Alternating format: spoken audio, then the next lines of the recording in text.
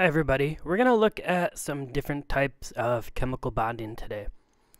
There are three main types of bonds that we need to consider. Those are ionic, covalent, and metallic bonds. So ionic bonds are electrostatic interactions between ions, typically metals and nonmetals, and we've talked about these a lot in class so far.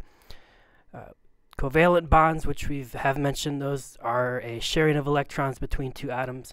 Typically, those are both nonmetals. And last but not least, we have metallic bonding, which is how different metal atoms bond together in a solid metal.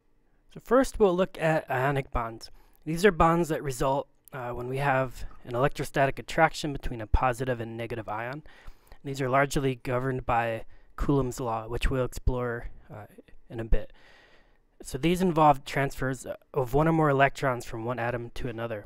A very typical example is sodium chloride. Here we see one of the electrons from the sodium atom being transferred to the chlorine atom. So now we have a positive sodium and a negative chlorine, and those combine in what we call a crystal lattice. Covalent bonds are quite a bit different. In these type of bonds, we don't see a complete transfer of electrons from one atom to another, but instead we see two atoms sharing electrons between the nuclei. So there's three huge forces that we need to consider when we look at covalent bonding. Those are the attractions between the electrons and the nuclei. But there's also, as we have two atoms coming together, we see repulsions between the two electrons, plus we also see repulsion between the two nuclei. So here we have a very simple example, which is hydrogen, or H2. So you can see the attraction between the electrons and the protons, and that's what holds the two hydrogen atoms together. But we also have a repulsion force between the two nuclei of the hydrogen, plus the electrons themselves will spread each other out as they push each other away. The last type of bonds we really need to consider are metallic bonds. These aren't really covered on the AP exam, so we can largely ignore these. But you can think of metallic bonds as a series of positive cations where the electrons roam freely throughout the different cations. Here's a picture I found while doing some quick Googling, which shows the difference between ionic and covalent bonds. On the right, we see a covalent bond, where we have two different atoms, and that those electrons, there's one in each, and those end up being shared between the two atoms. Then on the one on the right, we see one of the electrons completely being transferred from one side to the other, creating a positive and negative ion. Here's another picture I found which illustrates the same thing. We have a sodium and a chloride ion, right? The transfer of the electron has already been complete. Then we start to see alternating positive and negative ions in the crystal lattice. And down at the bottom we see oxygen, which has 4 electrons that are shared between the two oxygen atoms. So now that we have the major types of bonds established, we want to ask ourselves, how can we tell if something is going to form an ionic bond or a covalent bond? And that's a really good question.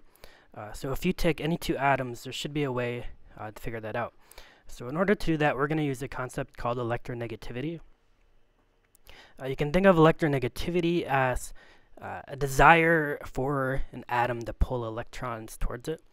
So you'll notice that fluorine up in the top right has the highest. So that means fluorine likes to pull electrons towards it. So in order to tell if something's going to form an ionic bond or a covalent bond, we need to look at the difference of electronegativities between two different atoms.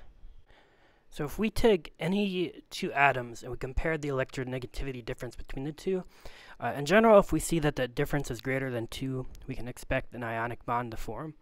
If that electronegativity difference is less than 0.5, we can generally consider that a covalent bond, or more specifically a nonpolar covalent bond. Then if it's anywhere between 0.5 and 2, we call that a polar covalent bond. So what exactly is a polar covalent bond, you may ask? Well, if you take two things of different electronegativities and put them together, the one that's more electronegative wants to pull those electrons towards it. So the more electronegative atom between the pair is going to pull those electrons towards it, then that side of the atom is going to be slightly more negative than the other side, but it's not quite completely negative like you would see in an ionic bond. So to wrap things up, there are three main types of bonds that we're concerned with. We have ionic bonds, covalent bonds, and those can further be divided into polar covalent and nonpolar covalent. Then we do have the metallic bonds, which don't play a huge role in the AP test. And we can use electronegativity to determine which type of bonds will typically form between atoms. So that will be it for this video. Coming up next, we're going to look at some of the energy in both ionic and covalent bonds, particularly lattice energy plus bond enthalpy.